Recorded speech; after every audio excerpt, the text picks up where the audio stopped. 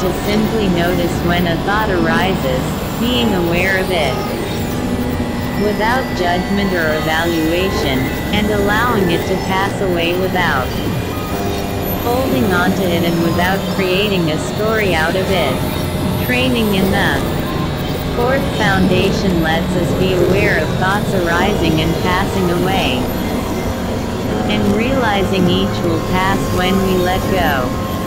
2 simple practices can make mindfulness a part of our daily lives. First, we can stop whatever we're doing at any moment, and pay attention to the physical sensation of 3 in breaths and 3 out breaths. This simple practice grounds our attention in what's present right now, rather than in the voices and critics we carry with us. Shift ing from the stories and judgments we constantly create during the day. To this simple grounding practice of 3 breaths gives us the space we sometimes need to return to mindfulness of the present moment. A second practice is to take time to inquire into the truthfulness of the negative or difficult messages we give ourselves. First, take time to ask yourself whether the message is true. Second, ask how sure you are that it's true. Are you absolutely certain about what may seem like an easy or automatic truth? Third, notice how you feel when you believe the thought. Does it lead to fear, anger, sadness, desire? Finally, reflect on who you view without the thought. How would you feel if you weren't caught up in the particular mindset or scenario you're creating? Inquiry of wise mindfulness. What are steps you can take to support a regular meditation practice? What are steps you can take to practice mindfulness throughout the day by checking in with yourself about how you're feeling, and ing before reacting to situations? What are steps you can take to sit with your discomfort instead of running from it or running toward temporary pleasure? What are steps you can take to question the truths that your mind tells you, rather than automatically believing them? Identify specific instances where your mind and perceptions lied to you about the truth of a situation, and how being aware of that might have changed your reaction and led to a less harmful outcome. Think about times when you felt fear, doubt, or hesitation. Now, let yourself become aware of their temporary nature. How might that awareness have led to an outcome that was less harmful? Wise concentration. The final aspect of the Eightfold Path is wise concentration. Meditation practice begins with concentrating on the breath, the body, the emotional tone of the moment, and the processes of the mind, because these things exist in the present moment. If we focus on breath, for example, we're paying attention to the present moment because our breathing is immediate. It's happening right now. Breathing is a natural process that doesn't require judgment or interpretation, and so it eases the mind from the need to react. The purpose of concentration is to train the mind to be focused and undistracted. Most of us, early in meditation practice, are distracted by things around us, like a noise outside the room, a pain or discomfort in our bodies, our own worries or judgments of the experienced, or Dash. Dom or weariness, our thoughts and plans.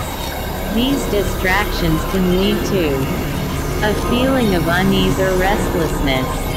This is perfectly normal. In our attic, dash. Tyons, we nurtured the habit of distracting ourselves, and for many of us, it became a survival technique. Concentration meditation gives us a opportunity to meet this habit with kindness and patience rather than resistance.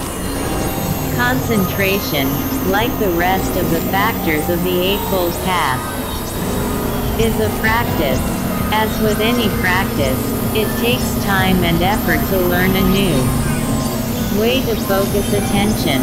In meditation, simply noting the distraction, AC, dash, accepting that it exists, and then refocusing our mind back to the object of concentration, is the practice. If we become focused on discomfort, thoughts, our plans, we need to first recognize that it's happening, and then become curious about it. Then we can make the choice to refocus, to concentrate on the object of the meditation. Our habitual patterns can seduce us into thinking we're doing it wrong, into judging our practice, or into giving up. Don't let them. When we observe what the mind is telling us and react with compassion, knowing we have the power to recognize it and refocus it, we strengthen our ability to concentrate. Concentration can be especially helpful in times of craving. In dash. Instead of getting lost in the delusion that we must have what we're craving, we can trust that the craving is only temporary and refocus our attention on our intention to act wisely. This may simply be the 3-breath pause mentioned earlier, or a more formal sitting meditation concentrating on the breath. We can use concentration meditation to train our minds to focus on a helpful thought in the midst of temporary discomfort and the yearning for a quick fix. This may take the form of repeated phrases to focus and clear the mind, such as metta, compassion, or equanimity. Meditations. It could also take the form of prayer, chanting, a self-affirm dash. Mashan, a mantra, or another form of focused attention. Concentration. Practices can often bring a sense of well-being and peace in a time of chur. Dash. Moil. They're a healthy way to return to a balanced, resilient state when we're stressed or agitated. Sometimes when cravings or unpleasant emotions are particular. Dash. Lee strong. Moving the body can be the best way to help refocus our energy and find relief. Concentration at those times may mean being focused and mindful about each movement we are making. This is my foot taking a step. This is my hand reaching for the cup. Dot. After a few minutes of concentration practice, of not giving energy to our craving or obsession, we may find the intensity of the feeling has passed. The more we do this, the more we gain confidence that we have the power to relieve the suffering of our addiction through following this path and committing to this practice. For trauma survivors, the breath, the heart, and the mind can be potentially overwhelming places to place the attention. So if traditional anchors like breath and body are challenging, ask yourself, what helps you stay present? What helps to calm your nervous system? It might be feeling the floor floor beneath you, or holding a stone, or looking at a piece of art on the wall. All that you need to be present is to pay attention to something happening right now. If you feel powerful emotions begin to arise during meditation, there are some simple things you can do to remain present.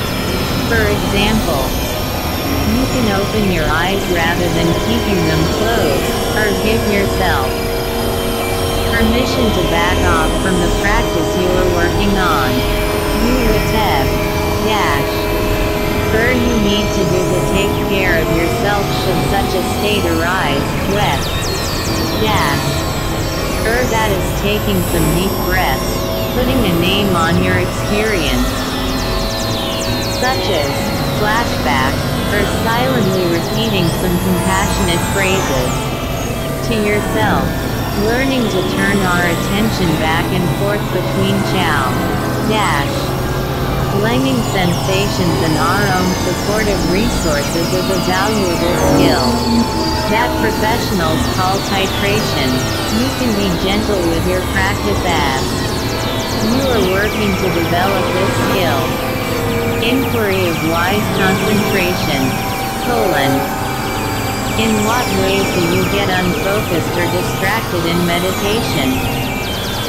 What are steps you can take to refocus your mind without judging your own practice? Notice what value or learning you could gain by carefully and kindly noticing where your mind has gone, or what has distracted you. What are steps you can take to use concentration to see clearly and act wisely? What are steps you can take to be kind and gentle with yourself? Through this process, community, Sangha, is the third of the three jewels. Loosely translated, it means community. It's where Buddha and Dharma find their extras. Scion, where we're supported in putting those principles into action. It's a community of friends practicing the Dharma together in order to develop our own awareness and to maintain it. The traditional definition of Sangha originally described monastic communities of ordained monks and nuns, but in many Buddhist traditions it has evolved to include the wider spiritual community. For us, our Sangha is our community of both Dharma practice and recovery. Our recovery Dharma Sangha is decentralized and peer-led, and meetings should be open, safe, and accessible spaces that try to uphold our core principles of mindfulness, compassion, forgiveness, and generosity. The advice in this chapter comes from the collective experience of hundreds of local groups, and so it's offered in the spirit of friendly guidance rather than direction. The essence of a Sangha is awareness, understanding, acceptance, harmony, integrity, and loving-kindness. Recovery begins when we learn to pay attention to and investigate experience in the present moment. It's through the Sangha that we first learn to be fully present, that we stop trying to satisfy our craving and turn to an understanding of our thoughts, feelings, sense experience, and actions that include others. This understanding is fundamentally relational. Our actions have consequences on not only our own lives, but also on the people with whom we meet and share experiences. Many of us learned this the hard way, by hurting the ones we loved while we were in active addiction. A core part of our recovery includes making amends to those we have hurt, including ourselves. As we've seen, our recovery includes the wise intention to heal the suffering we have caused others and to act wisely to avoid creating the same suffering in the future. Sangha provides the opportunity to practice a central part of recovery. Remembering. Remembering our past suffering and reflecting on our current path supports our recovery and energizes our practice of compassion, loving kindness, generosity, and forgiveness. Sharing these reflections with others who are also struggling with addictive behaviors helps give us confidence in our own ability to recover our true nature, our potential for awakening. Sangha enlarges our perspective and begins to give us the self-confidence and self-respect that will let us reflect on the ups and downs of recovery without discouragement or hopelessness.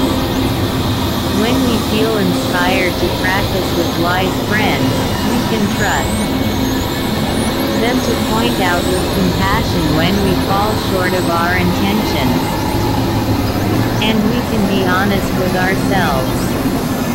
The teachings of the Buddha clearly stress that this is not just something we can do on our own. And many programs of recovery including our own, emphasize the importance of going to meetings and working with others in recovery. Not every meeting is going to speak to you. Keep trying new meetings until one resonates. It's with the support of others that so many of us have found relief from the suffering and isolation brought on by our addictions. It's through being of service that we've been able to get out of our own heads and experience a more attainable and authentic joy than our addictions have provided. Many of us have found that there's a quality to our meditations that's different when practiced with a group, particularly when we're getting started. It can be easy to give up or space out after a few minutes. Practicing with others can often give us the motivation to stick with it long enough to start experiencing some of the benefits of practice.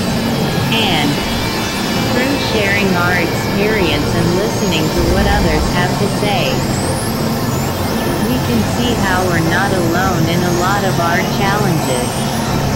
This can come as a welcome surprise after years of suffering, shame, and feeling like an outcast.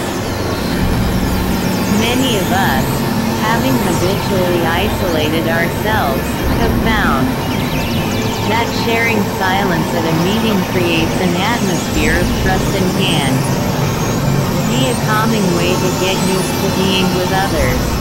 No one is required to speak or participate in meetings. Passing is always an option when it comes time to share. There's never any requirement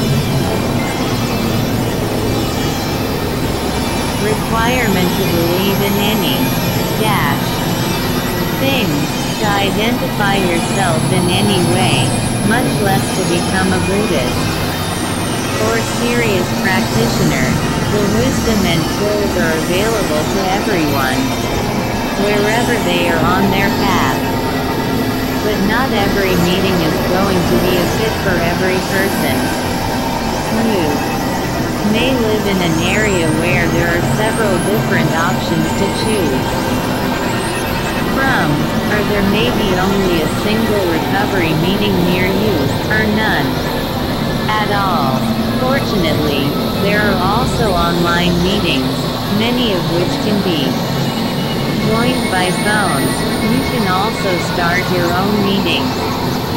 However you find them, trust that there are wise friends and a Sangha out there for you.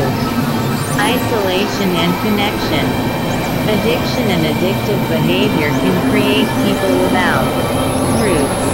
Some of us have been uprooted from our families and from society. We wander around, feeling as though we're not quite whole. Cause our addictions feed our isolation and loneliness.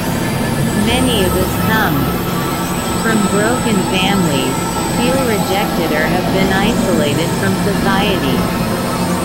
Through incarceration or institutionalization, not all of us have connected to that degree, but we do tend to live on the margins, looking for a home, for somewhere to belong. A community of practice, a sangha, can provide a second chance to someone who's become alienated from society, or just a comfortable place to bring all of ourselves, including parts we don't usually share with others. If the community of practice is organized with cultural humility and an open, friendly, compassionate atmosphere, we can find support for our practice and recovery. In our addictions, we self-medicated or engaged in behaviors that helped us deal with the pain of separation. The relief was temporary, of course, often leaving us more lonely and isolated than before, yet we return to it again and again. For many of us, it was the only way we knew to relieve the pain. Even in sobriety, when faced with well-meaning but insistent people telling us how to overcome our addictions, the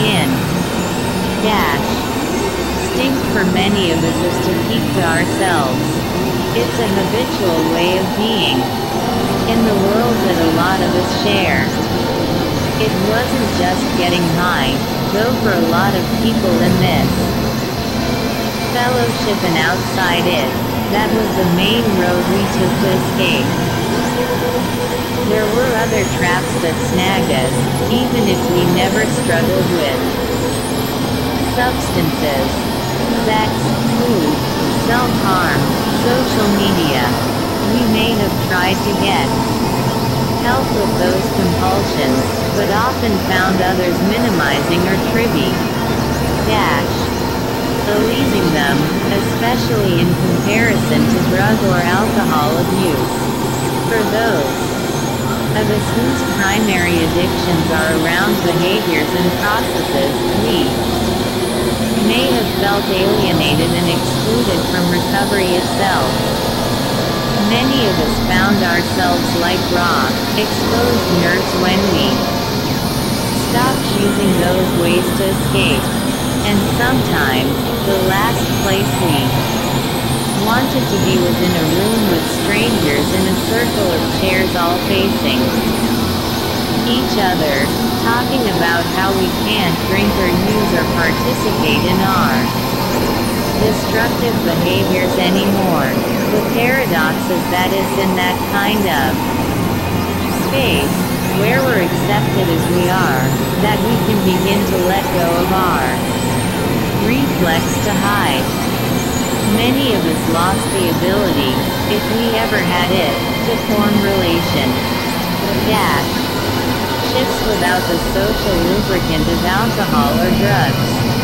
Sometimes that was because we dealt with rejection, trauma, or loss at an early age and became anxious and avoidant around others. Or maybe we just felt different from everyone else since the day we were born, or came from a small community or a big family, and got sick of people nosing into our business. Whatever reasons we had to isolate, we got to a point where it stopped serving us. The substances and behaviors we used to protect ourselves began to harm ourselves and others. We drove people away to be safe, and as a result we became even more lonely. Many of us are perennial outsiders. We've felt abandoned by our own families, schools, religious institutions, the government, and Eddie's marginalization of non-dominant identities. As a result, we came to mistrust organizations and groups, and even the idea of belonging it. Self. The double bind there, of course, was that because we never allowed anyone to get to know us, we cut off the possibility of ever belonging. The Buddha taught that nothing and nobody exists on its own. He said, since this exists, that exists, and since this does not exist, that does not exist. We're connected to other people through the way we interact, through the air we share, through our existence together in Ture. Trying to ignore or resist this interconnection is basically trying to destroy something which already exists. This doesn't mean that we're literally dependent on others for our life and our existence, but that the life and existence of everybody and everything develops through their relationships with things outside themselves, the food they eat, the environment they live in, the history and the circumstances of their world. It's a great web of being that each of us is connected to without any effort of our own. And being aware of that connection gives us the ability to have meaningful and positive relationships with others. It is a choice each of us has, to decide what we want to do with the reality of our connection. Sangha, in a very broad sense, means being willing to let other people in, to let them matter. To do that, we have to be willing to allow other people to let us in. When we can even consider the possibility of that happening, there's the potential for us to move toward liberation. And the benefits are felt almost immediately. All of us, during our development and experience of life, had experiences that have made us doubt our own voices, or the value or dom of expressing those voices. Many of these doubts contributed to the suffering we experienced during addiction and have continued to make it difficult to connect to our own recovery. Our meetings are intended to be places where we can feel safe and comfortable authentically express in what we really feel and experience. However, many of us, because of past experiences in both social settings and in the recovery community, struggle with this. We often struggle just to understand our feelings and experiences. Your recovery Sangha can be one that focuses on helping and encouraging those many voices. Often, for those of us who identify as BIPOC, LGBTQ, or other non-dominant identities, we may wish to attend affinity meetings with others who share our identities. Affinity meetings can be a good place to start feeling safe, seen, and heard. If you're interested in an affinity meeting that does not exist, we encourage you to start one.